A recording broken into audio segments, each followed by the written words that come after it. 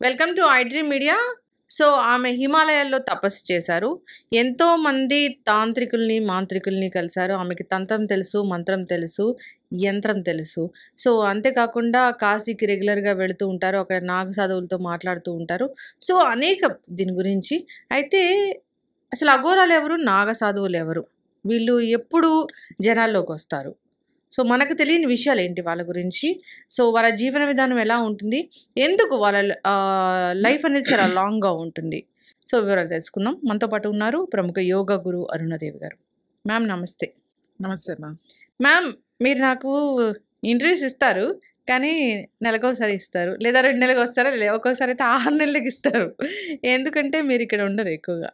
హిమాలయాస్‌కెళ్తారు, కాశీకి వెళ్తారు. సో, అనేక విద్యలు నేర్చుకున్నారు మీరు. అంటే మొదటి నుంచి కూడా అదే దాంట్లో ఉన్నారు. సో, ఇప్పుడు నేను మీ ఫోటో చూసి చాలా భయపడ్డాను. ఏందంటే, సో, ఇలా దీక్ష చేస్తూ ఉన్నారు. అక్కడేమో శవాలు కాలుతూ ఉన్నాయి కాశీలో అది. సో, అదేం ఘాట్ సంథింగ్ మణికర్ణిక ఘాట్. మణికర్ణిక ఘాట్. నాకు చాలా భయమేసింది. దాని తర్వాత అడిగాను అసలు ఏంటి, ఏంటి అంటే, అలా చేస్తాము సాధన ఉంటుంది అని. జనరల్‌గా అసలు ఈ అఘోరాలు, నాగ సాధువులు ఎవరు? వాళ్ళెందుకు జనాల్లోకి రారు? ఎప్పుడొస్తారు? వాళ్ళ లైఫ్ స్టైల్ ఎలా ఉంటది? మీరు అనేక సందర్భాల్లో వాళ్ళని మాట్లాడాను, కలిసాను అని చెప్తారు. వాళ్ళ దగ్గర విద్యలు నేర్చుకున్నారు. మీరు హీల్ చేస్తారు కూడా జనరల్‌గా. సో, ఏం చెప్తారు మ్యామ్ జనరల్‌గా వాళ్ళ గురించి? మాకు తెలియని విషయాలంటే? చాలా మందికి తెలియని విషయాలంటే అఘోరాలు, తర్వాత నాగసాధువులు. ఈ మధ్య కొంచెం ఎక్కువ మాట్లాడుతున్నారు. ఇది ఒక సైన్యం. అంటే ఒక రెజిమెంట్, మన ఇప్పుడు డిఫెన్స్ మిలిటరీ తీసుకుంటే, మిలిటరీలో రెజిమెంట్స్, వార్ రెజిమెంట్స్ అని ఉంటాయి. ఇలా వార్ రెజిమెంట్స్ లాగా వీళ్ళు కూడా రెజిమెంట్స్ మాట. అఘోరా అండ్ అఖాడాలు అంటారు వాటిని. అఖాడా అంటే ఒక ఆర్గనైజేషన్ అది. అఖాడా అని అంటారు అన్నమాట. దీన్ని ఏమంటారంటే ఏబిఏపి అంటే అఖిల భారత అకార పరిషత్ అని ఒక ఆర్గనైజేషన్ 1954లో ఒకటి ఆర్గనైజేషన్ రిజిస్ట్రేషన్ చేశారు ఇది మన ఇండియాలో. కానీ దానికన్నా ముందే ఎప్పుడు అనంటే, ఇది ఫస్ట్ ఒక రెజిమెంట్ ఆకారాలు లాంటివి తయారు చేసింది ఎవరు అని చెప్పాలంటే పరశురాముడు, తర్వాత అగస్త్యుడు. వీళ్ళు చాలా పెద్ద ఆర్గనైజేషన్, చాలా పెద్ద. అంటే మన సంస్కృతిని ఏదైతే ఉందో మన ఇది కాపాడడానికి వాళ్ళు అప్పట్లో ముఖ్యంగా దేవాలయాలు. ఎందుకంటే దేవాలయాల మీద అప్పుడు కూడా బాగా దాడి జరిగేది. ఇప్పుడు మనం అనుకుంటున్నాం అంటే ఇప్పుడు మనకి కనబడేవి ఏదో రెండే కనబడుతున్నాయి. ఒకటి క్రిస్టియానిటీ, లేకపోతే ఒకటి ముస్లిం, ఇదే ఎక్కువ. కానీ 8th సెంచరీ ఇంకా ముందే అప్పటికి మన భారతదేశంలో 90 మతాలు ఉండేవి. ఇవి బయట నుంచి వచ్చిన మతాలు కాదు. ఆ 90 మతాలు కూడా మనకి ఇక్కడ పుట్టిన మతాలే అవి. శంకరాచార్యులు విద్యాభ్యాసం పూర్తి చేసుకుని ఆయన బయటకు వచ్చే సమయానికి 90 మతాలతో మనం కొట్టుకుంటున్నాం. అప్పుడు ఆయన ఏం చేశారు అనంటే, ఉన్న దాన్ని ఒక దశనామి అని చెప్పేసి 10 గ్రూప్స్ కింద తయారు చేశారు. అంటే 10 ఆకారాలు అన్నమాట. దశనామి అనేది కంప్లీట్‌గా ప్యూర్ వెజిటేరియన్ గ్రూప్స్ ఇవి. దాంట్లో కొన్ని గిరి అని, పర్వత అని, అరణ్య, ఆశ్రమ్, భారతి, ఇలా కొన్ని ఒక్కో అకారాకి ఒక్కో పేరుంది. అన్నిటికన్నా ఇండియాలో పెద్ద అకార ఏది అనంటే వారణాసి.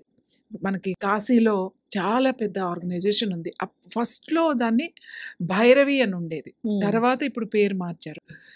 అయితే రీసెంట్‌గా అంటే మన నరేంద్ర మోదీ గారు వచ్చిన తర్వాత వాళ్ళకి ఏం చేశారంటే, ఒకటి పర్మనెంట్‌గా వాళ్ళందరూ ఉండడానికి ఒక చాలా పెద్ద అకార కన్‌స్ట్రక్షన్ చేసి వాళ్ళకి ఇచ్చేశారు వాళ్ళు ఉండడానికి. అంతకుముందు ఎలా ఉండేదంటే, వాళ్ళు బయట తిరుగుతూ ఇటువైపు మనం కాశీ వెళ్తే రివర్‌కి అటువైపు వాళ్ళున్న ప్రతిసారి వాళ్ళు ఇటువైపు వచ్చి ఇక్కడ సాధన చేసుకోవడం, అంత ఎక్కువ మంది కనపడేవాళ్ళు. ఇప్పుడు చూడండి కాశీలో ఇంతకు ముందున్నంత కనబడట్లేదు. ఎందుకంటే వాళ్ళకి ఒక ప్లేస్ ప్రొవైడ్ చేసేసారు. చాలా సెక్యూరిటీ ప్లేస్ అది. చాలా పెద్ద ప్లేస్. అంటే మనం వెళ్ళి చూడొచ్చు. కానీ లోపలికి ఏమి అలౌ చేయరు మనల్ని. తెలిసిన వాళ్ళు ఎవరైనా ఉంటే వెళ్ళొచ్చు. అది కన్‌స్ట్రక్షన్ చేశారు. ఇప్పుడు అందరూ అక్కడే ఉంటారు. ఆ ఆకారాల్లోనే ఉంటారు. అయితే ఇక్కడ 2 శంకరాచార్యులు వచ్చినప్పుడు 2 గ్రూప్స్ చేశారు ఇందులో. ఒకటి శాస్త్రధారి, 2 అస్త్రధారి. శాస్త్రధారి అనంటే అంత వేదాలు అంటే గ్రంథాలు చదువుకుని, వేదాలు ఇవన్నీ చదువుకుని ఆ భక్తి అంటే ఏంటి, స్పిరిచువాలిటీ అంటే ఏంటి అనేది వాళ్ళు అదే ఒక ఆయుధంగా వాళ్ళు వాడతారు. దాని మీద ఎక్కువ సాధన ఉంటుంది. అస్త్రధారి అంటే అస్త్రాలు, మార్షల్ ఆర్ట్స్. మార్షల్ ఆర్ట్స్ అని సింపుల్‌గా చెప్తున్నాము. మన భారతీయ ట్రెడిషనల్ ఒక యుద్ధ విద్య కళలున్నాయి. అవన్నీ ఒక గ్రూప్‌కి. వాళ్ళ దగ్గర కత్తి ఉంటదనమాట. అంటే వెపన్స్ ఉంటాయి వాళ్ళకి. రకరకాల వెపన్స్ ఎలా వాడాలి అనేది వాళ్ళకి చాలా బాగా తెలుసు. వీళ్ళకి మన సాంప్రదాయం, మన కల్చర్ ఏంటి, మన వేదం ఏంటి, మన రూట్స్ ఏంటి అనేది వీళ్ళు శాస్త్రధారులు, వీళ్ళు అస్త్రధారులు. ఇలా వాళ్ళని విడదీసి ఇది చేశారు. జనరల్‌గా ఏమనుకుంటారంటే ఫస్ట్‌లో ఎలా ఉండేదంటే నాగసాధువులు గానీ, లేకపోతే అఘోరాలు గానీ నాన్ వెజిటేరియన్సే ఎక్కువ ఉండేవాళ్ళు. మళ్ళీ ఇందులో వెజిటేరియన్స్, ఈవెన్ అఘోరాలో కూడా వెజిటేరియన్స్ ఉన్నారు. నాగసాధువుల్లో కూడా నాన్ వెజిటేరియన్స్ ఉంటారు, వెజిటేరియన్స్ ఉంటారు. కానీ కొన్ని అఖాడాల్లో కంప్లీట్ వెజిటేరియన్ ఉంటుంది. కొన్ని ఇప్పుడు శంకరాచార్యులు ఈ దశనామి అనే ఏవైతే ఒక 10 గ్రూప్స్ అఘరాలు నిర్మించారో అవన్నీ ప్యూర్ వెజిటేరియన్. కాకపోతే వాళ్ళకి వీళ్ళకి ఏంటి డిఫరెన్స్, అసలు నాగసాధువులకి అఘోరీలకి ఏంటి తేడా అనంటే, నాగసాధువులు బట్టలు వేసుకోరు. పూర్తిగా నగ్నంగానే ఉంటారు. వాళ్ళు కంప్లీట్ భస్మం రాసుంటారు. వాళ్ళు చేసేది అంతా శైవత్వమే, శివాని. అలాగే అఘోరీలు ఖచ్చితంగా బట్టలు వేసుకుంటారు. బట్టలు వేసుకోవడం అంటే కనీసం చిన్న గోచి లాంటిదన్నా ఒకటి పెట్టుకుంటారు. నాగసాధువులైతే నగ్నంగానే ఉంటారు. వాళ్ళేమీ బట్టలు వేసుకోరు. ఎక్కువ హిమాలయాస్‌లో ఉంటారు నాగసాధులు. హిమాలయాస్‌లో చాలా ప్లేసుల్లో అఘారాలు ఉన్నాయి. బద్రీనాథ్ గాని, కేదారనాథ్ గాని, ఇంకా పైకి వెళ్తే అక్కడ అఘారాలు ఉన్నాయి. అలాగే ఇప్పుడు మన అందరికీ కనిపించేది వారణాసి, ఉజ్జయిని, వీటి దగ్గర కూడా పెద్ద అఘారాలు ఉన్నాయి. తర్వాత కామాఖ్య, గహౌతి, కామాఖ్య అక్కడ కూడా అఘారాలు ఉన్నాయి. అయితే ఈ అఘోరీస్ సాధన ఎలా ఉంటుంది అంటే, నాగసాధువులు గ్రూప్‌గా సాధన చేస్తారు, నేర్చుకుంటారు, ప్రాక్టీస్ చేస్తారు, సాధన చేస్తారు. వాళ్ళకొక గురువు ఉంటారు. ఖచ్చితంగా వాళ్ళు ఆ అఖారాల్లో అంటే ఒక గురుకులంలో ఒక స్కూల్‌కెళ్ళి మనం ఎలా చదువుకుంటామో అక్కడే ఉండి, అలానే నాగసాధువులు వాళ్ళ అయ్యే వరకు 12 సంవత్సరాలు ఒక గ్రూప్‌లోనే ఆ గురువు కిందే వాళ్ళు సాధన చేస్తారు. కానీ అఘోరాలకి వాళ్ళేమి ఒక స్కూల్ అలా కూర్చొని చేయరు. వాళ్ళు ఎక్కడ చేస్తారు అంటే వాళ్ళ ప్రాక్టీస్ అంతా శ్మశానంలోనే ఉంటుంది. వాళ్ళేమి గురువుని పెట్టుకుని ముందు కూర్చోబెట్టి వాళ్ళు ప్రాక్టీస్ చేయరు. వాళ్ళకి శివుడే భైరవ తర్వాత అమ్మవారు. ఏం ప్రాక్టీస్ చేస్తారు? ఈమె సాధన చేస్తారు. ఇద్దరూ చేసేది ఒకటే సాధన. వీళ్ళది చేసే ప్రక్రియ వేరేగా ఉంటుంది అంతే. వీళ్ళ సాధన అంతా కూడా తంత్రం మీద ఉంటుంది. ఎవరిది?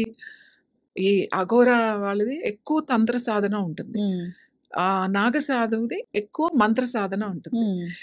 వాళ్ళు కొలిచేదే శైవులే, వీళ్ళు శైవులే. వాళ్ళు శివుడినే ప్రార్థిస్తారు, వీళ్ళు శివుడి రూపంలో ఉన్న భైరవాన్ని ప్రార్థిస్తారు, అమ్మవారిని కాల భైరవని వీళ్ళు చేస్తారు అఘోరాలు. తంత్ర సాధన అంటారు కదా మ్యామ్, అసలు ఏముంటాయి దాంట్లో? దానివల్ల ఏమొస్తుంది? వాళ్ళు ఎవరినైనా ఏమైనా చేయగలుగుతారా దానివల్ల? తంత్ర సాధన నేర్చుకున్నారు కదా అంటే నేను చెప్తున్నాను దీన్ని బ్లాక్ మ్యాజిక్ అని చెప్తా ఉంటాను. బ్లాక్ మ్యాజిక్ అంటే ఏంటి అని అంటే, ఈ అఘోరాసు రాత్రి చేసే సాధన. బ్లాక్ అంటే చీకట్లో, నల్లటి చీకట్లో చేసే సాధన ఇది.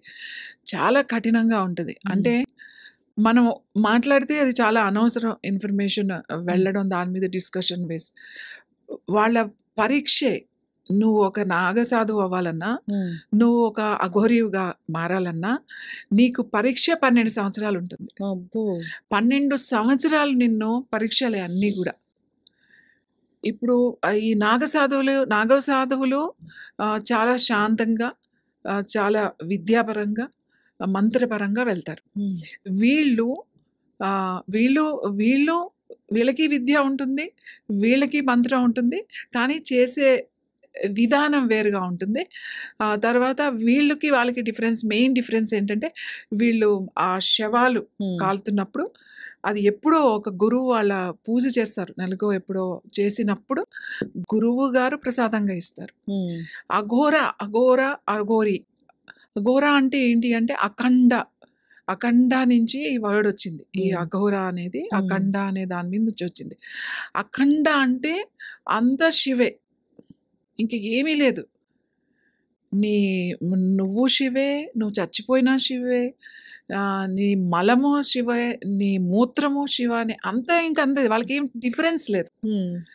ఇది చిరాకు, చిచిచి ఇది అసహ్యము, ఇది ఏంటి అనేది అసలు వాళ్ళకి రాదు. అది రాకూడదు ఒక అఘోరాకి. అవును. ఆ మధ్య నేను ఒక ఇంగ్లీష్ ఛానల్‌లో చూసాను. సో, అప్పుడు పుష్కరాలప్పుడు అఘోరాని ఇంటర్వ్యూ చేయడానికి వెళ్ళారు ఒక రిపోర్టరు. సో, అప్పుడు వాళ్ళ మలమూత్రాలు వాళ్ళే ఆహారంగా తీసుకుంటూ కనిపించారు. దాన్ని చూపిస్తారు క్యాప్చర్ అది. చేయలేక అసలు వాళ్ళు వెళ్ళిపోయారు గూడా. వెళ్ళిపోయారు. అంటే అక్కడ వాళ్ళేమి రోజు అది తింటారని కాదు అర్థం. అంటే వాళ్ళు ఆ మలమూత్రమును కూడా వాళ్ళకేం డిఫరెన్స్ లేదు. ఇది మలము, ఇది మూత్రము, ఇది మాంసము, ఇది పచ్చిది, ఇది ఉడకబెట్టింది, ఇది ఇక్కడుంది, ఇది కపాలము, ఇది పుర్రె ఎముకలు ఏమి ఉండవు వాళ్ళకి. అంత దాంట్లో వాళ్ళు వెళ్ళిపోతారు. నీకు చిరాగ్గా అనిపిస్తది. వాళ్ళకి అట్లాంటిది ఏమీ ఉండదన్నమాట. అంటే ఫస్ట్ అది కఠినమైన సాధన. అసలు ఫస్ట్ ఇవి వాళ్ళు నువ్వు మారాలి అనంటే ఫస్ట్ చేయాల్సిన పని ఏంటి? ఈవెన్ నా నాగాగన్న అఘోర అయినా కూడా ఏది సాధనకైనా సరే కుటుంబం అనేది ఉండకూడదు. తల్లి, తండ్రి ఇది అంతా అన్నీ వదిలేస్తారు. వాళ్ళ కర్మకాండలు వాళ్ళ చేతే చేపిస్తారు. ఎవరైతే జాయిన్ అవ్వాలి వాళ్ళ కర్మకాండలు, వాళ్ళ పిండం వాళ్ళే పెట్టేసుకుంటారు. పెట్టిన తర్వాతే ఎంట్రీ ఉంటది అక్కడ. ఇంకా మా అమ్మ, మా నాన్న అనేది లేదు అసలు. అది పూర్వాశ్రమం. అది నువ్వు అప్పుడు ముందు ఉన్నది. కానీ ఎప్పుడైతే ఈ సాధనలోకి వచ్చావో ఇంకా అమ్మ, నాన్న అంతా శివే. అందరూ అమ్మలే, అందరూ నాన్నలే, అంతా శివ, అంతా అమ్మవారు. అదే తత్వంలో ఉంటారు. ఇది చాలా మందికి అర్థం కాదు. నువ్వు మీ అమ్మని చూడొచ్చు కదా, మీ నాన్నని చూడొచ్చు కదా, లేకపోతే మీ అందరిని ఏదో వదిలేసి ఇలా ఊరు నిద్రిస్తున్నట్టు మాట్లాడతారు. కానీ వాళ్ళ సాధన తీసుకుని ఈవెన్ ఇప్పుడు సాధువులు గానీ, ఎవరైనా స్వామీజీలు గానీ, పీఠాధిపతులు గానీ, వాళ్ళు ఎప్పుడైతే పీఠాధిపతి అయ్యారో, ఎప్పుడైతే అధిపతి ఆ పీఠం ఇది చేసినప్పుడు వాళ్ళ తల్లిదండ్రులు అని ఏమి ఉండదు వాళ్ళకి. ఏదైనా చెప్పాల్సొస్తే నా పూర్వాశ్రమంలో అని చెప్తారు. అంటే అప్పుడు ఉండేది, ఇప్పుడు కాదు. అంటే నార్మల్‌గా బ్రతకకుండా అసలు ఇలా ఎందుకు మారాలి? ఎందుకు మారాలి అంటే చెప్తా. మనకి ఇప్పుడు కాదు, ఒక 8th సెంచరీ నుంచే నేను చెప్పాను. 8th సెంచరీలోనే ఆది శంకరాచార్యులు అప్పటికే నేను చెప్పాను కదా 90 మతాలున్నాయి. 90 మతాలతో మనం కొట్టుకుంటున్నాం. ఈ గుడిని ఈ శైవులెళ్ళి వైష్ణవుల్ని ఈ గుడులకు కూలగొట్టేస్తున్నారు. వైష్ణవులు వచ్చి శివాలయాలు పగలగొట్టేస్తున్నారు. అంటే బీభత్సంగా ఉంది. ఆయన విద్యాభ్యాసం చేసుకున్న గురుకులం నుంచి బయటకు వచ్చేసరికి ముందే చెప్తారు గౌడపాదాచార్యులు, ఈ పరిస్థితి ఇలా ఉంటది, వీనిని ఇలా తయారు చేయాలని చెప్పేసే ముందే తయారు చేస్తారు. ఆయన వచ్చి శంకరాచార్యులు అంటే ఏదో ముసుగేసుకుని ఆయన ఏమి స్వామిలాగా కూర్చుని ఏయో ప్రచారాలు చేయలేదు. ఆయన ఒక యుద్ధ వీరుడిగా మారాడు. ఆయన ఒక టీంని, ఒక రెజిమెంట్ని ఆయన తయారు చేశారన్నమాట. అన్ని యుద్ధ విద్యలు నేర్పించారు. ఈ 90 మతాలు అప్పటికే ఈ బౌద్ధ, జైన ఇవి కూడా వచ్చేసినాయి అప్పటికే. ఇవన్నీ కాదు, ఒకటే మతం, శివ వైష్ణవ 2 ఒకటే, ఇవన్నీ ఏమీ లేవు అని చెప్పి ఆయన యుద్ధం చేశాడు. ఆయన అవసరమైతే తలలు కూడా తీసి పాడేసి యుద్ధం చేసి, ఆ యుద్ధానికి ఈ నాగసాధువుల్ని వాళ్ళు రెజిమెంట్లో మనం ఇప్పుడు ఆర్మీలో ఒక సోల్జర్ని, ఒక సైనికుని తయారు చేయాలంటే ఎంత శిక్షణ ఇస్తారో అంతకన్నా కఠోరమైన శిక్ష అనమాట. వాళ్ళకి బట్టలు, ఆహారము, నీళ్లు ఏమీ లేకపోయినా కూడా అంత ట్రైన్ చేస్తారు. ఎందుకు ఇలా చేయడానికి గల కారణాలు ఏంటి అనంటే, ఇంతకు ముందు మనది ఎలా ఉండేది అనంటే చాలా ప్రశాంతంగా వెళ్ళి భగవంతుడి కోసం తపస్సు చేసుకుని చీమకు కూడా హాని చేయకూడదు. మన ధర్మం అదే చెప్తుంది. ఎవరికి నువ్వు హాని చేయకూడదు, నీకు హాని చేసినా కూడా నువ్వు హాని చేయకూడదు అనే చెప్తుంది. అలాంటి సమయాల్లో అప్పుడు మనకి బ్రిటిషర్స్ ముందు ఈ మొఘల్స్ వచ్చారు మనకి. ఈ వచ్చినప్పుడు తుగ్లక్ వచ్చినప్పుడు ఏం చేశాడు అని అంటే, హరిద్వార్లో ఒక కుంభమేళా జరుగుతుంది. ఒక కుంభమేళా జరుగుతున్నప్పుడు అప్పుడు పార్టిసిపేట్ చేసిన వాళ్ళు ఒక 60,000 మంది. అందరూ ఈ సాధువులు, నాగ సాధువులు, అఘోరీలు, తర్వాత యోగులు వీళ్ళు అక్కడ కుంభమేళా జరుగుతున్నప్పుడు వాళ్ళ మీద దాడి చేసి వాడు ఏమనుకున్నాడంటే ఫస్ట్ వీళ్ళు ఎక్కడ స్ట్రాంగ్‌గా ఉన్నారు? వీళ్ళ హెల్తీగా ఎక్కడ ఉంది? ఒక యుద్ధం చేసేటప్పుడు ముందు వాడు వెనక ఉన్న వాడి చేతులు విరిచేసేయాలన్నమాట. వాడు బలాన్ని మీద దెబ్బ కొట్టాలి. ఇక్కడ బలం ఏముంది ఇక్కడ? మన కల్చర్, మన సాంప్రదాయం, మన సంస్కృతి. ఇదే కదా మన బలం. వాడు ఏం చేశాడు? ఆ కుంభమేళాకెళ్ళి 60,000 మందిని ఊచకోత కోసి చంపేశాడు. అక్కడ ఆడవాళ్ళున్నారు, అఘోరీలున్నారు, ఆడ సాధువులున్నారు, ఆడ యోగులున్నారు. అందరిని 60,000 మందిని ఊచకోత కోసి కుంభమేళా జరిగినప్పుడు మొత్తం ఒక పిచ్చి వాళ్ళలాగా చేసి వచ్చాడు వాడు. వచ్చి ఆరెంజ్ వీళ్ళకి ప్రతి దానికి ఆరెంజ్ ఉంటుంది మనకి. ఒక్కొక్క ఆరాకి ఒక్కొక్క ఏదో గుర్తుంటుంది. ఆంజనేయ స్వామి ఉంటుంది, ఒకరికి ఇంకొకటి ఏదో ఉంటుంది. ఆ ఆరెంజ్ జెండా కనబడితే వాడిని వేసేసేయండి అని చెప్పేసి అలా చేశారు. అప్పుడు తర్వాత ఏమైంది అని అంటే, ఇలా కాదు, నువ్వు ఇది శాంతి, ఇది ఇలా అని నువ్వు కూర్చుంటే అవతల వాడు మన మీద వచ్చి యుద్ధం చేస్తుంటే, ఇంత సాధన చేసి ఇంత శక్తులు మనకు ఉండి మనం అవతల వాడిని ఏం చేయకపోవడం ఏంటి అని చెప్పి, తర్వాత ఎప్పుడైతే నెక్స్ట్ జనరేషన్ వాళ్ళు ఉంటారు కదా, వాళ్ళందరినీ ఒక లైక్ సాధువులు, వీళ్ళ నాగ సాధువులందరికీ లైక్ జిమ్నాస్టిక్స్ లాగా ఉంటాయి. జిమ్నాస్టిక్స్ ఎలా ఉపయోగించాలి, అందులో కూడా మళ్ళీ అస్త్రధారి శాస్త్రధారి ఉన్నారు కదా, వాళ్ళకి శాస్త్రం అంతా అన్నీ నేర్పిస్తారు. వాళ్ళకి మొత్తం నేర్పిస్తారు. వాళ్ళు ఒక యుద్ధ సైనికులను తయారు చేశారు. మళ్ళీ అదే టైంలో మళ్ళీ హరిద్వార్లో జరిగింది మళ్ళీ కుంభమేళా. హరిద్వార్లో కుంభమేళా జరిగినప్పుడు మళ్ళీ అదే సిచ్యువేషన్. మళ్ళీ ఉద్ మొహమ్మద్ తుగ్లక్ అని చెప్పేసి ఆ తుగ్లక్ ఫ్యామిలీ వాడే మళ్ళీ యుద్ధానికి వెళ్ళాడు. వాళ్ళని మళ్ళీ చంపేయాలి అని చెప్పేసి వాళ్ళు ఎక్కడో హిమాలయాస్లో ఎక్కడో కూర్చొని తపస్సు చేసుకుంటున్న సాధువుల్ని వాళ్ళని చంపాల్సిన అవసరం ఏంటి? నువ్వు ఎక్కడో రాజ్యం మీద యుద్ధం చేసావు, అది ఆక్యుపై చేసావంటే అనుకోవచ్చు. కానీ హిమాలయాల్లో కూర్చొని ఎక్కడో తపస్సు చేసుకుని సాధన చేసుకునే వాళ్ళని ఎలా ఎందుకు చంపాడు అంటే, మనకి స్ట్రెంగ్త్ అదే, మన కల్చర్ అది లేకుండా చేయాలి అనమాట. హరిద్వార్లో చేసినప్పుడు అప్పుడు వీళ్ళు తిరగబడి కన్నపడి ఒక 20,000 మంది సైనికులు వచ్చారు అక్కడికి. 20,000 మంది సైనికుల్ని అసలు ఎంత ఎవరికి అర్థం కాలేదు. వాడు చూస్తే ఇంత బక్కగా సన్నగా బట్టలు లేకుండా ఒక బూడిద రాసుకుని ఉఫ్ అంటే ఎగిరిపోయేటట్టు ఉండే ఒక సాధువు, నాగ సాధువు ఎగిరి వెళ్ళి ఎటు ఎగురుతున్నాడో కూడా తెలియకుండా 20,000 మందికి ఒక యుద్ధం జరిగింది అక్కడ. యుద్ధం జరిగి అందరినీ చేసిన తర్వాత ప్రొటెక్షన్ కోసం అన్నమాట, ఒక రెజిమెంట్ అని యుద్ధాలు. అప్పుడే కాదు, పరశురాముడు ఫస్ట్ స్థాపించినప్పుడు కూడా ఒక యుద్ధానికి అవసరమైనప్పుడు ఈ సాధువులే పంపించేవాడు. ఈవెన్ మన బౌద్ధ ప్రచారం జరిగినప్పుడు కూడా కొన్ని దాంట్లో ఝాన్సీ లక్ష్మీబాయి ఉన్న టైంలో కూడా వాళ్ళకి యుద్ధానికి అవసరమైనప్పుడు ఇక్కడి నుంచే ఈ సాధువుల నుంచే కొంతమంది ఒక 20,000 మందిని యుద్ధానికి పంపించారు. సో అలా మన సాంప్రదాయాన్ని, మన సంస్కృతిని కాపాడటానికి ఈ నాగ సాధువుల్ని, ఈ అఘోరిల్ని, సాధన వేరైనా కూడా వీళ్ళు ఒక సైనికుల్లాగా వాళ్ళని తయారు చేశారన్నమాట.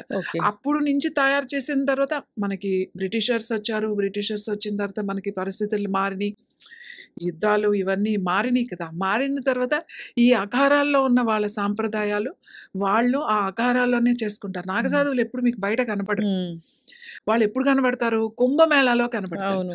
వాళ్ళకి తెలుసు ఎక్కడెక్కడ కుంభమేళాలు ఉన్నాయి. ఈ కుంభమేళాలు కూడా ఫస్ట్ కుంభమేళా ఎలా పెట్టారు, ఈ సంతులంతా ఇది మళ్ళీ ఎప్పుడు జరిగింది ఈ కుంభమేళా? అప్పుడు మనకు బ్రిటిషర్స్ వచ్చిన తర్వాత మనం వాళ్ళని, ఈ గాంధీ గారు వాళ్ళని గో బ్యాక్ సైమన్ అని చెప్పేసి ఒక నినాదం చేసి ఉప్పు సత్యాగ్రహం చేస్తున్నప్పుడు మన వాళ్ళు ఎవరు వెళ్ళినా కూడా ఈ కరపత్రాలు పంచిపెట్టాలి అని అంటే చాలా కష్టమయ్యేది. అంటే కొన్ని రాష్ట్రాలకి, కొన్ని రూరల్ ఏరియాలకు వెళ్ళాలి అని అంటే అప్పుడు వీళ్ళనే ఈ సాధువుల్ని, సంతుల్ని, యోగుల్ని, నాగసాధుల్ని, అఘోరాలతోనే ఇవన్నీ వీళ్ళే ఒక సైనికులుగా మారి మొత్తం దేశమంతా ఎక్కడికెక్కడికి ఇన్ఫర్మేషన్ అంతా వీళ్ళే ఇచ్చేవాళ్ళు. ఒక బైరాగుల్లాగా, ఒక అఘోరీల్లాగా. ఎందుకంటే వాళ్ళు ఎక్కడైనా పడుకుంటారు. వాళ్ళకేమి ఇల్లు అక్కర్లేదు, ఏం అక్కర్లేదు. 10 రోజులు వాళ్ళకి ఆహారం లేకపోయినా కూడా పర్వాలేదు. ఎందుకంటే వాళ్ళ ప్రాక్టీస్ అలా ఉంటుంది. యెస్. అంత కఠినమైన మంచులో, ఆ చలిలో వాళ్ళు బట్టలు లేకుండా ఉండగలిగే శక్తి వాళ్ళు సంపాదించుకుంటారు. ఆ ఎనర్జీ మన బాడీలోనే ఉంటుంది. అలా మన శరీరాన్ని ప్రిపేర్ చేస్తారు. అంత కఠినమైన సాధన చేస్తారు. ఇప్పుడు వాళ్ళ అవసరం మనకి లేదేమో, అందుకే వీళ్ళకి తెలియట్లేదు. ఈ రోజుకి కూడా మీరు వాళ్ళని అడిగితే ఇప్పటికి కూడా మనకి ఏదన్నా అవసరం అయితే వాళ్ళు ఒక్క పిలుపుతో అసోసియేషన్‌లున్నాయి. నేను చెప్పాను కదా! ఏబీఏపీ అని చెప్పేసి. ఈ ఆల్ ఇండియా అఖారా కౌన్సిల్ ఉంది. ఒక్క ఇది వచ్చేస్తే మీకు కను తెరిచి చూసే లోపల మీకు మొత్తం నాగసాధువులతో నిండిపోతది ఇక్కడ. అంత సైన్యం ఉంది. మీరు అనుకుంటున్నారు, అందరికి తెలియని విషయం ఏంటంటే, ఏదైతే మన దగ్గర ఉన్న డిఫెన్స్‌లో ఏదైతే రెజిమెంట్స్ ఉన్నాయి కదా మనకి, ఈ రెజిమెంట్స్‌నే మన సైనికులు అనుకుంటున్నారేమో. ఒకవేళ మనకి ఏదైనా అవసరం అయితే మీరు ఇలా చూస్తే ఒక తెల్ల బూడిదలాగా వచ్చేస్తారు. ఒక మేఘంలాగా వచ్చేస్తారు వాళ్ళు. అంతమంది ఉన్నారు ఈ రోజుకి కూడా. ఎందుకంటే చాలా కొన్ని రహస్యంగా ఉండాల్సినవి రహస్యంగానే ఉండాలి. అనవసరమైన డిస్కషన్స్ పెట్టక్కర్లేదు. అవసరం లేదు. ఎందుకంటే అఘోరి అనేవాళ్ళు బయటికి రారు. ముఖ్యంగా అఘోరి అనేవాళ్ళు బట్టలు వేసుకుంటారు. కొంచెం చిన్న వస్త్రమైనా ధరిస్తారు. నాగసాధువులు మాత్రమే వస్తారు. కానీ నాగసాధువులు విడిగా ఒక్కొక్కళ్ళు వచ్చి చేయరు. వాళ్ళు గ్రూప్‌తో వస్తారు. గ్రూప్ ప్రాక్టీస్, గ్రూప్‌లో ఉంటారు. వాళ్ళదంతా ఒక ఇది మాట. వాళ్ళు కలవాలి. వీళ్ళ మీటింగ్స్ ఇవన్నీ కుంభమేళాలు ఎక్కడ జరిగితే అక్కడే ఉంటారు వీళ్ళు. ఈ కుంభమేళాల్లో కూడా ఫస్ట్ స్నానం నాగసాధువులే చేయాలి. షాహీ స్నానం అని చెప్పి వాళ్ళు చేస్తారు. వాళ్ళ తర్వాత మిగతా అఘోరీలు, వాళ్ళ తర్వాత యోగులు అని వాళ్ళు చేస్తారన్నమాట. ఎప్పుడైనా సరే మీరు వెళ్ళినప్పుడు మనకి సౌత్ ఇండియాలో ఈ ఆకారాలు ఇవి లేవు. ఎందుకు లేవు? ఈ వార్ రెజిమెంట్స్ ఎందుకు నార్త్‌లోనే ఉన్నాయి అనంటే, మనకి ఎక్కడ ఇంత పెద్ద యుద్ధాలు గానీ, అంత పెద్ద పెద్ద నాశనం చేయడం గానీ ఇక్కడ జరగలేదు. ఎందుకంటే అక్కడ నార్త్ సైడ్ చాలా ఎక్కువ. ఇప్పుడు కాశీ చూడండి, లేకపోతే మధుర చూడండి, హరిద్వార్ ఇవన్నీ నాశనం చేసేసారు. అప్పుడు ఈ రెజిమెంట్స్ అనేవి వచ్చాయి. ఇప్పుడు మన దగ్గర ఇక్కడికొస్తే సౌత్ వైపేసి అంత భయంకరంగా నాశనం చేసేసి యుద్ధాలు జరిగిన ఇక్కడ ఏమీ లేవు. అందుకని మనకి ఇక్కడ ఈ కల్చర్ మనకి చాలా తక్కువ ఉంటుంది. నార్త్‌లో అఘోరా, నాగసాధువులు అంటే చాలా రెస్పెక్ట్ ఇస్తారు. చాలా నమ్మకం ఉంటుంది వాళ్ళకి. ఈ కుంభమేళాకి వెళ్ళేది కూడా ఎందుకు వెళ్తారో తెలుసా? ఒకటి అక్కడ స్నానం చేయడానికి. ఆ స్నానం చేసిన తర్వాత ఫస్ట్ నాగసాధువుల దర్శనం చేసుకుంటారు. నాగసాధువుల దర్శనం అయిన తర్వాత అఘోరా దర్శనం చేసుకుంటారు. వీళ్ళిద్దరు దర్శనం ఖచ్చితంగా చేసుకోవాలి. వీళ్ళైతే ఎప్పుడు నార్మల్‌గా అయితే బయటికి రారు. ఏదైనా ధర్మంకి ఏదైనా అవసరం అయితే మాత్రం. అది కూడా ఒక్కళ్ళు రారు. నాగసాధువులైతే ఒక గ్రూప్‌గానే వస్తారా? ఇక్కడ వీళ్ళ అవసరం ఉంది అనంటే వాళ్ళకి మహామండలేశ్వరు, తర్వాత మండలేశ్వరుడు, తర్వాత మహంత్ ముగ్గురు ఉంటారు ఒక్కో అఖాడాకి. మహామండలేశ్వర్ అంటే ఆయనే హెడ్ చీఫ్ మాట ఆయన. దాని తర్వాత మండలేశ్వర్ సెకండ్, దాని తర్వాత మహంత్. వీళ్ళు అంటే ఒక ప్రైమ్ మినిస్టర్ అట్లా హోమ్ అట్లా ఉన్నట్టు ముగ్గురు ఉంటారు. అలా అన్ని అఖాడాల్లోనూ ఉంటారు. ఈ మహామండలేశ్వర్లే 1000 మంది ఉన్నారు. అంటే అన్ని గ్రూప్స్ ఉన్నాయి మనకి. అన్నీ ఉన్నాయి. అందరూ ఏమంటారు, వీళ్ళు హిమాలయాల్లో కూర్చొని తపస్సు చేసుకొని ఏం చేస్తున్నారు అని అనుకుంటారు. వీళ్ళు అవసరమైతే ఈరోజు మనకి మన ఆర్మీ కన్నా వాళ్ళు ఎక్కువ యుద్ధం చేస్తారు. వాళ్ళు ఒక వెపన్‌ని కన్ను రెప్ప వేసి తీసే లోపల ఒక వెపన్ ఎలా ఉపయోగించాలో వాళ్ళకి తెలుసు. సో, చాలా చాలా ట్రెడిషనల్ భారతీయ యుద్ధ కళలన్నీ కూడా వీళ్ళకి తెలుసు. అఘోరీ సాధన అంతా వేరుగా ఉంటుంది. ఇద్దరిది ఒకటైనా అఘోరా అంతా శ్మశానంలో వండుకోవడం, ఆ పుర్రెలే వాళ్ళు అలంకరణగా వేసుకోవడం, ఆ పుర్రెలతోనే పళ్ళాలు అదే తినడానికి కానీ, అలంకరణకు గానీ, తర్వాత చితాభస్మం పూసుకోవడం గానీ, అంతా శివే అని చెప్పి వీళ్ళ సాధన. ఎవ్వరూ కూడా ఈ సాధన చేసి, ఇంత కఠినమైన సాధనలు, ఇంత సాధన చేసి, ఒక పనికి మాలిన పనికి వాళ్ళ శక్తిని ఉపయోగించరు. ఒకవేళ ఎవరైనా ఏదైనా బలవంతంగా దేనికైనా ఆశపడి చేస్తే, అది గనక ఎవరైతే ఆ గ్రూప్స్‌లో వాళ్ళకి ఆ హెడ్స్ కనుక తెలిస్తే వీళ్ళకి ఎంత కఠినమైన శారీరక శిక్షలుంటాయో తెలుసా మీకు? ఎంత అంటే భరించలేరు. అది ముందే తెలుసు వీళ్ళకి. కానీ అందుకే అలాంటి పనులు చెయ్యరు. ఎక్కడైనా ఒకవేళ ఒక అఖాడాలో నువ్వేదైనా తప్పు చేసి నిన్ను బయటికి నెట్టేస్తే, ఏ అఖాడా కూడా నిన్ను తీసుకోదు. ఎప్పటికీ తీసుకోదు. అంతే అయిపోయింది వాళ్ళ జీవితం. ఇదంతా ముందే ఇదంతా ఉంటుంది. ఆ పనిష్మెంట్స్ ఎలా ఉంటాయి, అక్కడ సిస్టమ్ ఎలా ఉంటుంది, రూల్స్ అండ్ రెగ్యులేషన్స్ ఎలా ఉంటాయి, ఇవన్నీ కూడా వాళ్ళకి నేర్పిస్తారు. శాస్త్రధారి అంటే వాళ్ళకి అన్ని వేదాలు అన్నీ చదువుకుంటారు వాళ్ళు. అస్త్రధారి అనంటే అస్త్రాలు ఎలా ఉపయోగించాలో చదువుకుంటారు. ఇద్దరూ ధర్మం కోసమే. ఇద్దరూ మన సంస్కృతి కోసం. ఈ రోజుకి మనకి తెలీదు, ఇక్కడ కూర్చున్న వాళ్ళకి ఎవ్వరికీ తెలీదు. ఈ భారతదేశంలోకి ఉన్న శక్తి ఏంటి అనేది ఈ రోజుకి తెలీదు. ఈ రోజుకి మనం తెలుసుకోవాలి. ఇప్పటికైనా ఈ భారతదేశ శక్తి ఏంటి అనేది తెలుసుకోవాలి. మీరు అనుకుంటున్నారు అణుబాంబులు అవన్నీ కాదు. అంతకన్నా అణుబాంబు కన్నా ఇంకా పవర్‌ఫుల్ మన శరీరంలో ఉంది. ఆ శరీరాన్ని మనం ఎలా ప్రిపేర్ చేసుకోవాలి, దాన్ని ఎలా అస్త్రంగా మనం వాడాలి అనే ఒక సైన్స్ మన దగ్గరే ఉంది. అది ఈ యోగుల దగ్గరే ఉంది. ఈ సాధువుల దగ్గరే ఉంది. ఈ అఘోరీల దగ్గరే ఉంది. వీళ్ళ కొన్ని జనరేషన్స్ ఎక్కడ పార్టిసిపేట్ చేయకపోవచ్చు. కానీ వాళ్ళకున్న విద్యని నెక్స్ట్ జనరేషన్స్‌కి ఇచ్చి వెళ్తారు. వాళ్ళకున్న విద్యని నెక్స్ట్ జనరేషన్స్‌కి వెళ్తారు. ఎక్కడ తప్పు జరగదు అక్కడ. ఎన్ని ఏళ్ళు బ్రతుకుతారు అసలు వాళ్ళు? వాళ్ళు ఇప్పుడు నాగ సాధువులైతే చాలా మంది 100 అనేది ఇట్స్ నార్మల్ అది. మనకు ఒక 20 లాగా. 120, 125 అట్లా ఉంటుంది వాళ్ళకి. అంటే వాళ్ళకి అది ఎప్పుడు అలానే ఉంటాడు. ఏదో తెల్ల జుట్టు ఉంటుంది, అదే ఆకారం ఉంటుంది, అలానే ఉంటాడు. పెద్ద డిఫరెన్స్ మీకేం కనపడదు. వాడు చెప్తే ఇది 100, 90, 80 అని మనకు అర్థం కాదు వాళ్ళు మాట్లాడుతుంటే. కానీ లోకల్ వాళ్ళు చెప్పినప్పుడు లేదు, ఈ బాబాకి మా తాతల నుంచి చూస్తున్నారు, ఈయన ఇక్కడే ఉంటాడు, వస్తూ ఉంటాడు, ఈయనకి 100 పైనే ఉంటాయి, అలా మనం తెలుస్తుంది. ఇప్పుడు మీరు అంత ఎందుకు మనం చూడాలి అని అనుకుంటే వారణాసి ఇస్ ద ఇండియాలో బిగ్గెస్ట్ అఖాడా అన్నమాట. ఆ అఖాడా మనకు వారణాసిలోనే ఉంది. ఇప్పుడు చాలా పెద్దది కట్టారన్నమాట. అంటే ఎవరైనా మనకు తెలుసుండి వాళ్ళని ఏమి డిస్టర్బ్ చేయకుండా మనం వెళ్ళొచ్చు అని అంటే మనం వెళ్ళొచ్చు. వాళ్ళేమి మనల్ని హాని చేసి, మనల్ని ఏమో పీక్కు తినేసి, మనల్ని ఏమో ఏవో మంత్రాలు మాయలు చేసి, అది చేసి అట్లా చేయదు. కానీ ఈ విషయాలన్నీ తెలుసుకుని ఆ పక్క నుండే నేర్చుకుని కొన్ని విషయాలు బాగా వంట పట్టించుకుని వాళ్ళకి ఏదో ఈ సేవ చేస్తున్నట్టు, ఆ సేవ చేస్తున్నట్టు ఏదో చేసి ఏదో చిన్నవి నేర్చుకుని ఆ చిన్న తంత్రాలు మంత్రాలు తీసుకొచ్చి బ్లాక్ మ్యాజిక్ చేయడం, మేము నిధులు తీస్తాం, లేకపోతే ఇది చేస్తాం, మేము అది చేస్తాం, లిఫ్ట్ చేస్తాం, ఇక్కడ అక్కడ పెట్టేస్తాం, అక్కడిది ఇక్కడ ఎవరు చూడకుండా ఏంటది కనికట్టు చేస్తాం, మాయ చేస్తాము, ఇవన్నీ చెప్తారు. కానీ అవన్నీ వాళ్ళకి అసలు పూర్తి శక్తి అసలు ఉండదు. ఇప్పుడు మీరు చూసారు కదా, అఘోరాలు అంటే అబ్బాయిలు, అఘోరి అంటే అమ్మాయి. అమ్మాయిలు చాలా మంది ఉంటారా? అమ్మాయిలు చాలా మంది ఉంటారు. నేను చెప్పాను కదా మీకు, మనం ఇంతకు ముందు కూడా మనం ఒకసారి డిస్కస్ చేస్తే చెప్పాను. నాతో ఉన్న అమ్మాయి రష్యా నుంచి వచ్చి నేను అఘోరీగా మారాలనే వచ్చాను. ఆమె వాళ్ళు ఎన్నిసార్లు వెళ్ళినా కూడా ఆమెని 4 years తర్వాత కూడా పంపించేవాడు. ఒకసారి ఒక 4 years తర్వాత వచ్చి ఇంకా నేను ఎలా అయినా సరే నేను అఘోరీలాగా మారాలి అనుకుంటున్నప్పుడు వాళ్ళు చాలా కఠినమైన శిక్షలు పెడతారు. మనం అసలు అక్కడే ఫిల్టర్ అయిపోతారు. వాళ్ళు ఎలా చేస్తారంటే నువ్వు ఉంటే పోతే పో, చస్తేసే బతికిపో అనేది ఉంటుంది అంతే. సో ఆ ప్యాషన్, ఆ ఇంట్రెస్ట్, ఆ భక్తి అదంతా వేరు అసలు. నువ్వు పోయి గుళ్ళోకి వెళ్ళి ఏదో హోమం చేసేసి ఏదో భక్తి అని అసలు అది కాదు. అక్కడ చూస్తే మీకు ఇది కదా భక్తి అని అనిపిస్తుంది మనకి. వాళ్ళు అంతగా లీనమైపోతారు అన్నమాట. చాలా మంది ఆడవాళ్ళు ఉన్నారు, అఘోరీస్గా సాధన చేసేవాళ్ళు చాలా మంది ఉన్నారు. మ్యామ్, అయితే మీరు వాళ్ళతో మాట్లాడాలంటే వాళ్ళ భాష అంటే తెలుగు భాష అట్లా మాట్లాడతారా, లేదంటే వాళ్ళకి డిఫరెంట్ లాంగ్వేజ్ ఏదైనా ఉంటుందా?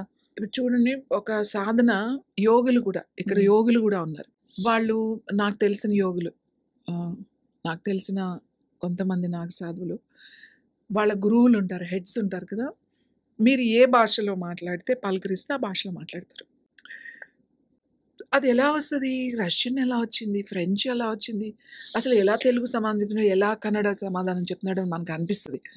మనం ప్రాక్టీస్ చేసేటప్పుడు ఇప్పుడు మనం జనరల్గా ఇప్పుడు మనం చేసే ప్రాణాయామం కానీ, ధారణ, మెడిటేషన్ ఇవన్నీ చెప్తాం కదా, దీనికి ఒక సైన్స్ ఉంది. ఇదేది మూర్ఖంగా అలా కూర్చుని దాని మీద ఫోకస్ చేయండి, దీని మీద కాదు. ఈ సైన్స్ ఏదైతే ఉందో ఇది కరెక్ట్గా మనం తెలుసుకుని సాధన చేస్తే మనకి కొన్ని సిద్ధులు వస్తాయి. సిద్ధులు అంటే ఏమీ లేదు. ఫస్ట్ ఇంకా సింపుల్గా చెప్పాలంటే మనం శ్వాసలు తగ్గించుకునే కొద్దీ మన ఆయుష్ పెరుగుతుంది. ఇదే యోగా చెప్తుంది. అందుకే మనం యోగ సాధన చేయమని చెప్తున్నాం.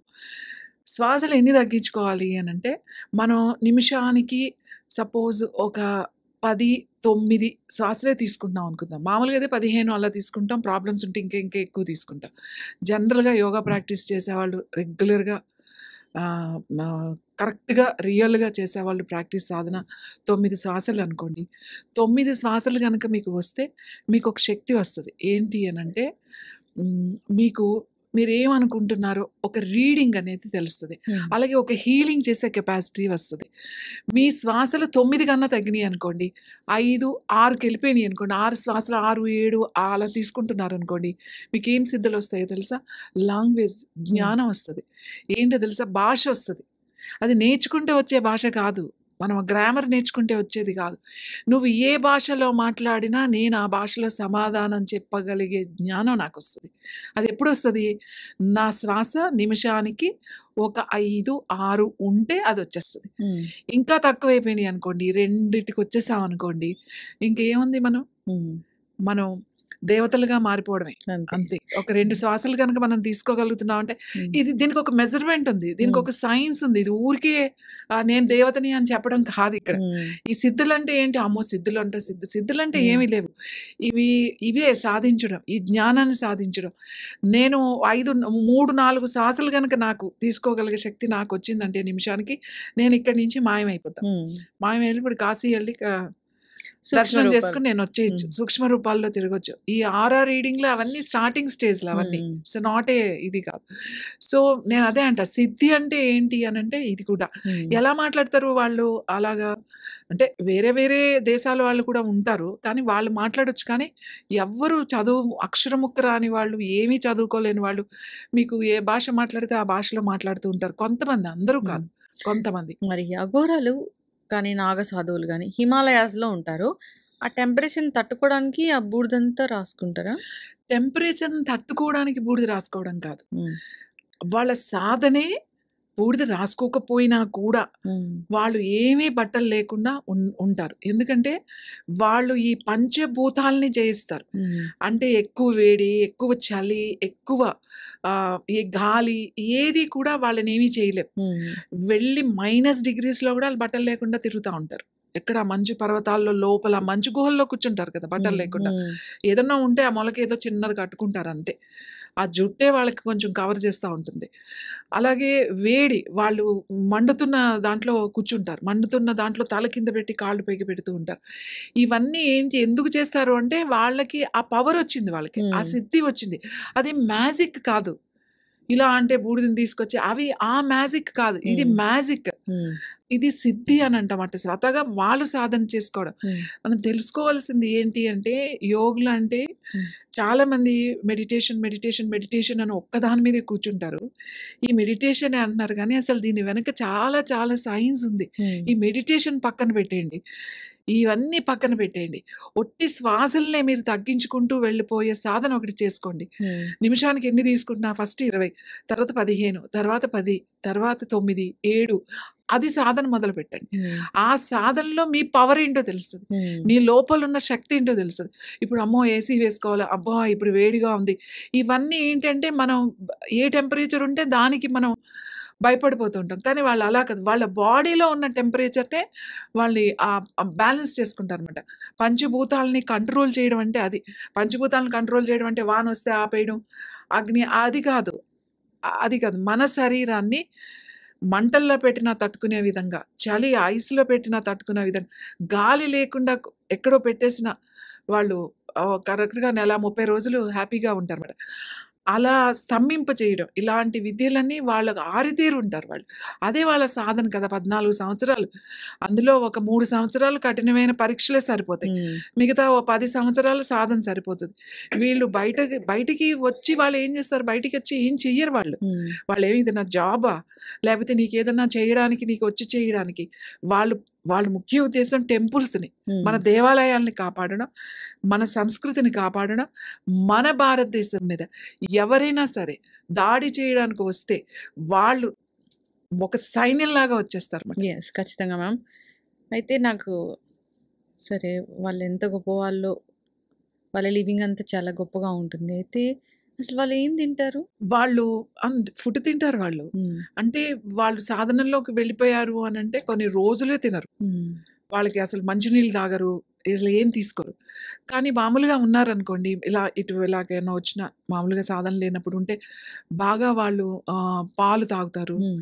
ఫ్రూట్స్ తింటారు. హ్మ్. ఇందులో వెజిటేరియన్ వాళ్ళుంటారు. హ్మ్. వాళ్ళసలు ఈ కూరగాయలు హ్మ్. ఉడకబెట్టినవి, తర్వాత మామూలుగా రొట్టెలు తింటారు. హ్మ్. నాగసాధులు కూడా అంత మంచిలో కూడా వాళ్ళు పిండి హ్మ్. ఆ రాయి మీదే కలుపుకొని, రొట్టెలు చేసుకొని, హ్మ్. మనం వెళ్తే మనకు కూడా 1, 2 మనకి హ్మ్. ఖచ్చితంగా వాళ్ళు పెడతారు. అక్కడ హ్మ్. అంతకన్నా ఫుడ్ ఏముంటది? హ్మ్. ఏమన్నా ఆలుగడ్డలు అలాంటివి దొరుకుతాయి కదా! అయి ఉడకబెట్టుకొని అలా హ్మ్. తింటారు. మరి మీకు బ్లెస్సింగ్స్ ఇచ్చారు గదా! హ్మ్. అప్పుడు ఎలా అంటే ఎట్లాగా మీరు ఎట్లా ఏం కన్వే చేస్తారు? వాళ్ళతో ఎట్లా కన్వర్జేషన్ ఉంది? అంటే ఇప్పుడు నాకు బాగా నేను ఆహ్, అంటే కనెక్ట్ అవ్వడం మాట. ఇది ఆహ్, ఎలా చెప్పాలి? ఇప్పుడు నువ్వు డైరెక్ట్‌గా ఇక్కడ కూర్చొని మాట్లాడుకుంటున్నాం. సో, అక్కడ అలా మాట్లాడుకునేదేమి ఉండదు. అంటే నో సౌండ్. హ్మ్. వి కనెక్ట్ ఇక్కడి నుంచి కూడా కనెక్ట్ అవ్వచ్చు. వాళ్ళతో ఇప్పుడు నేను ఆయనకి ఒక ఇన్ఫర్మేషన్ ఇవ్వాలి, లేతే నేనేదన్నా ఒక ప్రశ్న వేయాలి. హ్మ్. దానికి వాళ్ళు జవాబు ఇవ్వడం. ఇవన్నీ కనెక్ట్ అవ్వడం మాట. మనకి ఆటోమేటిక్‌గా మనకు తెలుస్తది. హ్మ్. అలాగే మనం చెప్పింది వాళ్ళు వాళ్ళు దానికి రిప్లై ఇస్తారు. హ్మ్. మనకు అర్థమవుతుంది. నోరు ఇప్పి చెప్పేది ఏమి ఉండదు. ఈ యోగులు వీళ్ళు ఉంటారు కదా! వీళ్ళు ఏం చేస్తారంటే నేను ఒక చిన్న ఇది చెప్తాను. నేను అనుకుంటా ఈసారి ఎళ్ళినప్పుడు ఫోటోస్ తీసుకోవాలి. హ్మ్. ఇట్లా చేయాలి, అలా చేయాలి అని లాస్ట్ టైమ్ వెళ్ళినప్పుడు బాగా ప్రిపేర్ అయిపోయి ఛార్జింగ్ అన్నీ ముందే పెట్టేసుకొని, దాన్ని బ్యాకప్ పెట్టేసుకొని ఒక హ్మ్. ఫోన్ సెపరేట్‌గా దానికి పెట్టుకొని ఏమైనా సరే తీసుకోవాలని. వాళ్ళు ఏం చేస్తారంటే ఎప్పుడైతే వాళ్ళ ప్రెమిసెస్‌లోకి మీరు ఎంటర్ అయ్యారో మిమ్మల్ని కట్ చేసేస్తారు. హ్మ్. ఔటర్ ఇది. మీరు ఇంత ప్రిపేర్ అయ్యి అక్కడికెళ్ళినా మీకు హ్మ్. బ్యాగ్‌లో ఫోన్ ఉంది. దాన్ని బయటికి తీసి ఫోటో తీయాలనే ధ్యాస మీకుండదు. హ్మ్. మీరు రికార్డ్ చేసుకోవాలనే ధ్యాస మీకుండదు. హ్మ్. అసలు ఉండదు. ఎప్పుడైతే అక్కడి నుంచి బయటకొస్తారో మళ్ళీ మనయి వస్తాయి. హ్మ్. అంటే ఇప్పుడు చూడండి జామర్ అని అంటారు. హ్మ్. మీరు ఈ కొన్ని సెక్యూరిటీ ఏరియాస్‌లో ఫోన్స్ పనిచేయవు. అవును. అవన్నీ జామర్ పెట్టేసారంటారు. సేమ్ ఇక్కడేమో ఒక ఎలక్ట్రానిక్ ఎక్విప్‌మెంట్ పెడుతున్నాం. అక్కడ వాళ్ళకి వితౌట్ ఎక్విప్‌మెంట్ వాళ్ళు అలాంటి జామర్ పెట్టేస్తారన్నమాట. హ్మ్. ఇప్పుడు మనం మాట్లాడాలి అంటే నేను అదే చెప్తా. హ్మ్. ఇప్పుడు యోగ సాధన ఎలా ఉంటుంది అనంటే మీరు నేను ఆహ్, మీరక్కడున్నారు, ఇక్కడున్నారు. మీరు నేను ఇలా కూర్చోవాల్సిన అవసరం లేదు. హ్మ్. మీ ఎనర్జీ, నా ఎనర్జీని గనక కనెక్ట్ చేసగలిగితే హ్మ్. ఈ ఇండివిడ్యువల్ ఎనర్జీ, మీ ఎనర్జీ నాది ఇండివిడ్యువల్ ఎనర్జీ. దీనికి యూనివర్సల్ ఎనర్జీ అంటే హ్మ్. మన చుట్టూ ఉంటాయన్నమాట. దానికి మనం కనెక్ట్ చేసుకోగలిగితే మీరు నేను మాట్లాడుకోవచ్చు. మనకు మొబైల్ అక్కర్లేదు. ఎందుకంటే ఒక మొబైల్‌లో ఎంత చిప్ ఉందండి. చిన్న చిప్ ఏదో కాపర్‌దో, గోల్డ్‌దో ఏదో ఒక చిన్నదుంది కదా! ఒక చిప్ ఉంది. హ్మ్. ఆ చిప్‌కి ఈ సెల్స్‌లో ఆ వేవ్స్ రిసీవ్ చేసుకోగలిగే శక్తి ఉంది కదా! అదే కదా మనం మొబైల్ మాట్లాడుతున్నాం. హ్మ్. ఇవాళ వీడియోస్ చూస్తున్నారు, వింటున్నారు కదా! మరి మన లోపల అంతకన్నా పెద్ద చిప్ ఉంది. హ్మ్. మనం కనెక్ట్ అవ్వచ్చు. మనకు ఫోన్స్ అవసరం లేదు. మనకి ఏమి అవసరం లేదు. అలా మాట్లాడుకునేవాళ్ళు. అలా మనం ఇవన్నీ జరిగినియే. ఇవేమి విచిత్రమైనవేం కాదు. ఇవేం మాయలు, మంత్రాలు కాదు. హ్మ్. మనం మర్చిపోయాం అంతే. ఎక్కడో డిస్కనెక్ట్ అయిపోయాం మనకి. హ్మ్. ఆ విద్య ఎక్కడో మనకది ఆహ్, ఎందుకంటే మనం ఇప్పుడు చదువుకునే విద్య గాని, మనం చదువుకునే ఏది కూడా మనది కాదు. అవును. ఈవెన్ ఇవాళ ఎంబీబీఎస్, మెడిసిన్, ఈవెన్ ఇవాళ చదివే ఇంజినీరింగ్ హ్మ్. ఏ సబ్జెక్ట్ తీసుకున్నా కూడా ఇది మన బ్రిటిషర్స్ ఏదైతే డిజైన్ చేశారో అదే ఇప్పటికి చదువుతున్నాం. ఎటువంటి చేంజెస్ లేవు. మన ఫిజిక్స్, అగస్త్యుడు రాసిన కెమిస్ట్రీ, భరద్వాజుడు రాసిన ఫిజిక్స్, అలాగే నారదుడు రాసిన మేఘతంత్రం, పరాశర మహర్షి రాసిన మన అగ్రికల్చర్ దాని గురించి, సీడ్స్ గురించి ఇలాంటివి ఎన్నో ఇప్పటికి మనకు గ్రంథాలున్నాయి.